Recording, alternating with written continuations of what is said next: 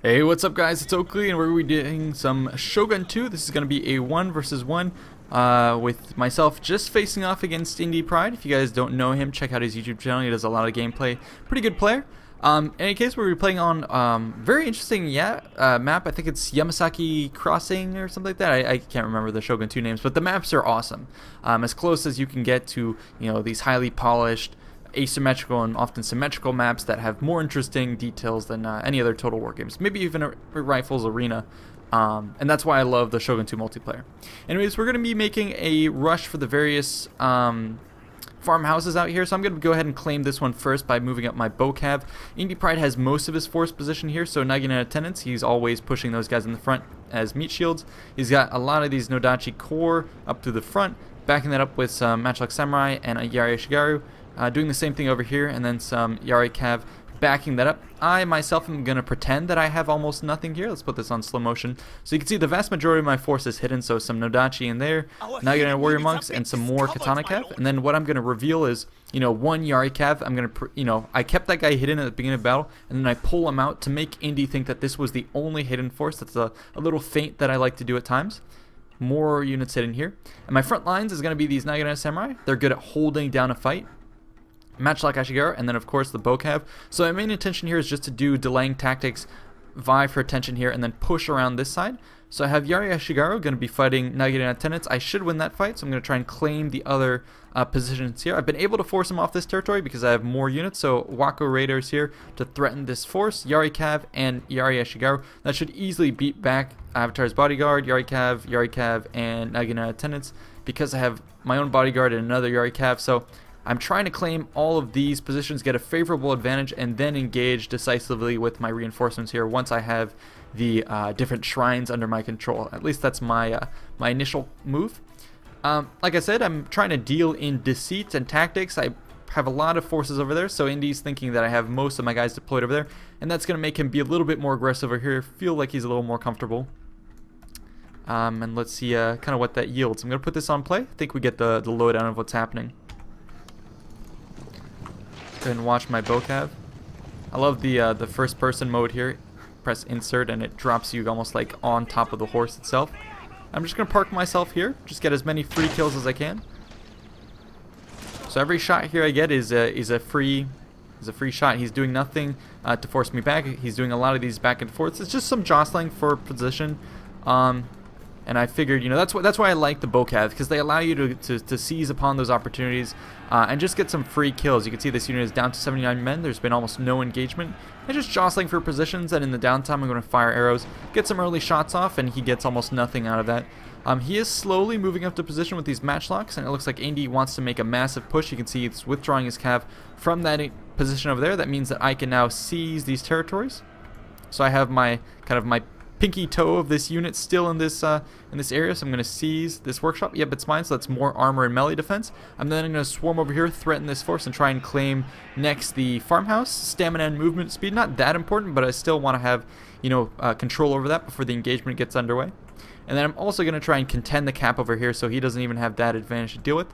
I'm keeping his matchlocks out of position. Now he can sort of get some shots on my guys here, but I'm going to use this dojo actually to protect myself. That's the advantage as well with the bows.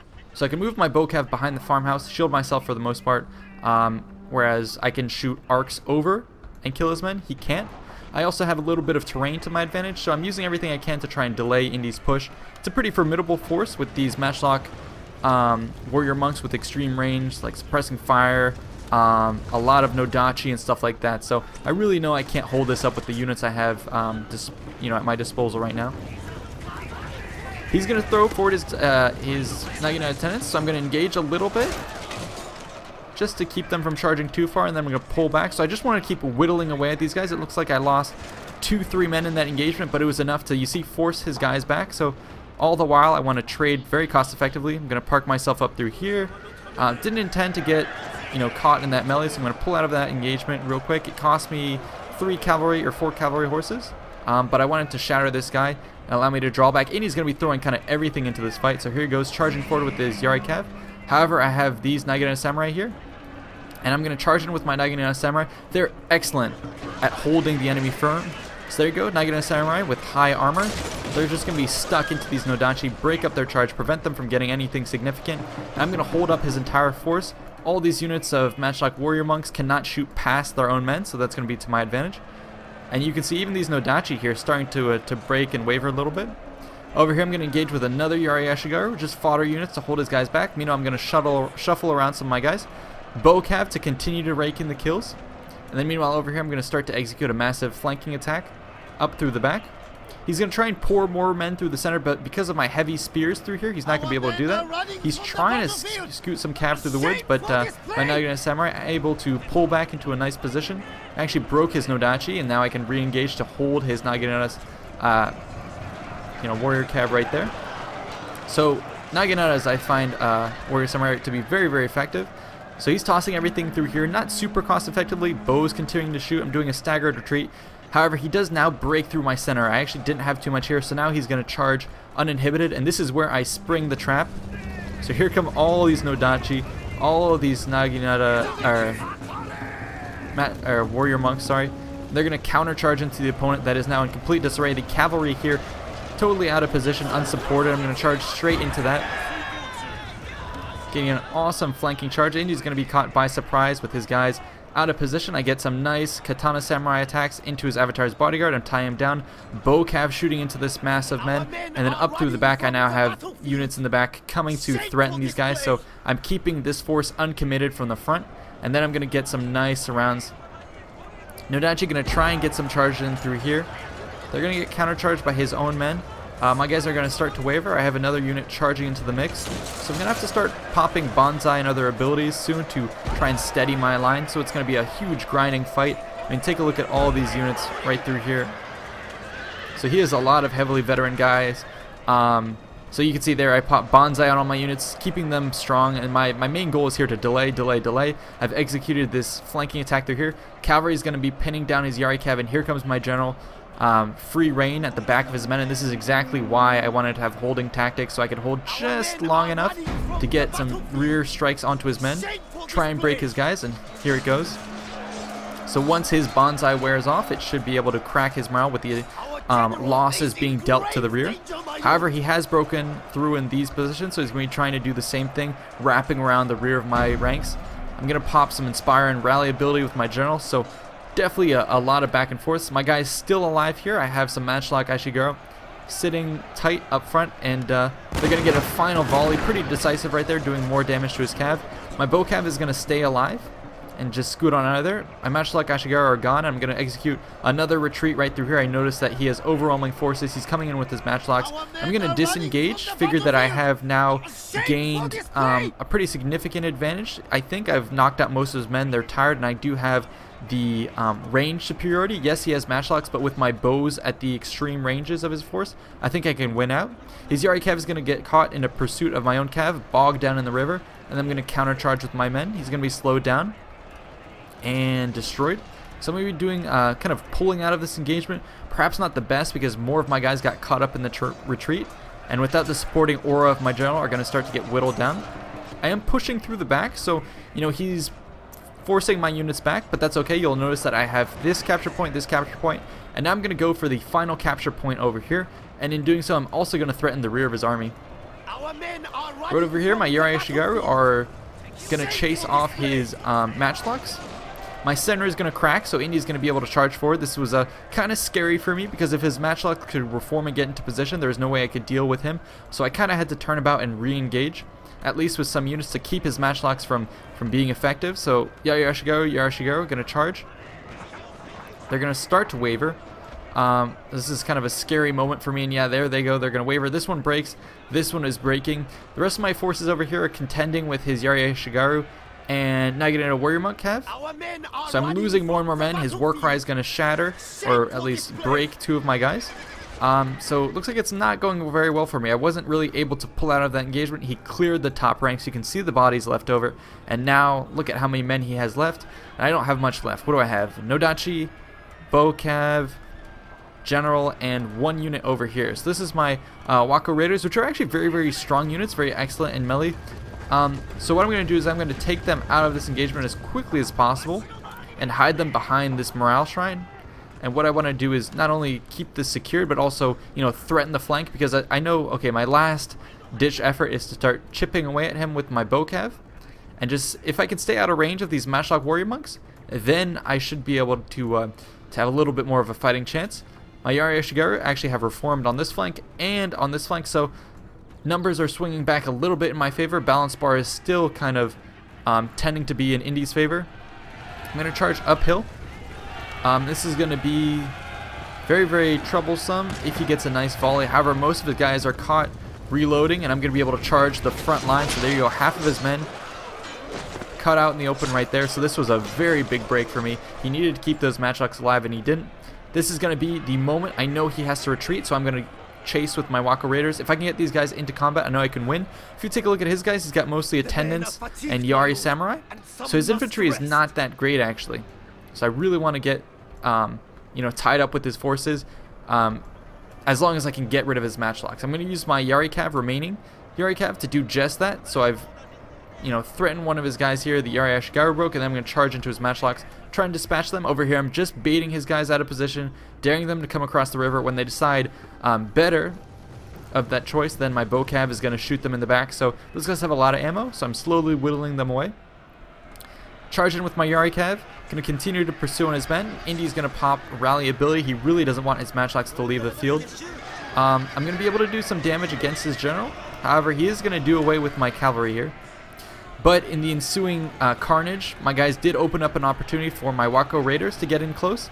And my Avatar's Bodyguard is being very, very ballsy with this move. Kind of charge. I tried to get at his Matchlock Warrior Monks. Didn't quite work, but I was able to move in close. Again, cause a distraction. Enough of a distraction for my guys finally to get committed. He's getting some shots on with his Matchlock Warrior Monks. However, they're not formed absolutely perfectly, and so they didn't get all the volleys they wanted. I'm going to continue to scoot around here, pop Bonsai so I didn't break, and then pop Rally, trying to get my guys together. What I'm going to try and do is now land a nice strike on the side of these guys. Reinforcements are inbound, and so I was able to break those guys, shatter them. My Wako Raiders are doing well. I've got the enemy general tied up. This is a crucial moment. You can see how he is all alone. He's got 9 men. They're isolated. Meanwhile, this force is struggling to catch up with my men. I've tied up his Nodachi here with my Yari Ashigaru. My guys are gonna break, but that's fine. I'm gonna countercharge them in the rear. Meanwhile, as he's reforming, my Bokev have continued to fire, focusing fire on some of his key units. And then I'm tying them up with my own Nodachi against these attendants. I should win that engagement. Let's take a look. He still has his warrior monks.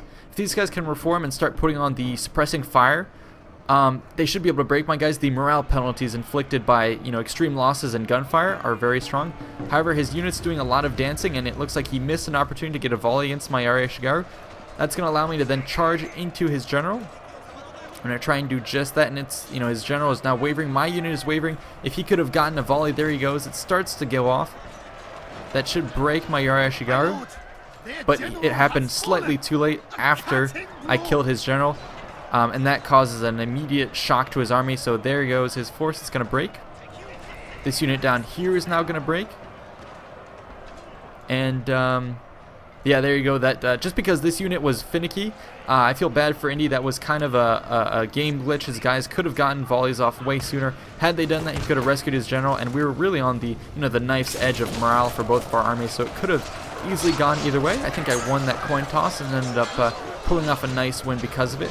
A bit of an uphill fight at one point, but I think my strategy did really prove to be very beneficial. The hidden attack, the choice to go after all the morale shrines, I had a lot of nice penalties which helped me hold pretty strong there through to the end. So if you guys enjoyed this one, this was the first game that Indy and I had played together on Shogun 2 in a while. He was a bit rusty, I was a bit rusty. Nonetheless, I think it was a good game. Indy did say that you know, this was a shameful display on his part. We went on to play a couple more battles. He wasn't sated with this first loss and defeat. He gave you a try harder a little bit. But go ahead and check his channel. I think he's cast the follow-ups. I just want to share you this one because I think it was really cool. It was an interesting battle, different than most Shogun 2 battles. It was well drawn out. I had a nice ambush. I was downhill, came back up, swept it, and then the final engagement at the end was, you know, kind of teetering on a knife's edge, like I said before. So I hope you guys enjoyed. Let's go ahead and take a look at some of these stats, see who the MVP was on either side Again, I like to say that my Bocav is probably the MVP of my force. Here you can see it start shooting from the get-go till the end. Choose your targets and they get a lot of kills. Actually, Indy got more kills than me. I tend to go for more numerous forces than quality forces. Kind of a dangerous strategy if you get a mass route. But anyways, let's take a look at the kills. Yep, told you. Bocav, 198. My Wako Raiders, I don't know why I called them. Oh, whoa, whoa, whoa, whoa, whoa. But that's their name. My Nodachi, Naginata Samurai, doing pretty well. My own Cav, not doing so well. I mean, they did okay. Let's see, Indypride, how did he do? Yeah, his guys here heavily, they weren't even upgraded, but he does like his Nodachi, uses them very well. Even the General, 179 kills, so how many did mine get? 136. Okay, both of our generals being kind of badasses in that engagement. And yeah, 4 negative attendants doing what they do best, meat shielding for the most part. Yeah, fun game. Hope you guys enjoyed. Go ahead and check Indypride's channel for more content as well. I'll see you guys in the next one. Thanks so much for watching. Peace out.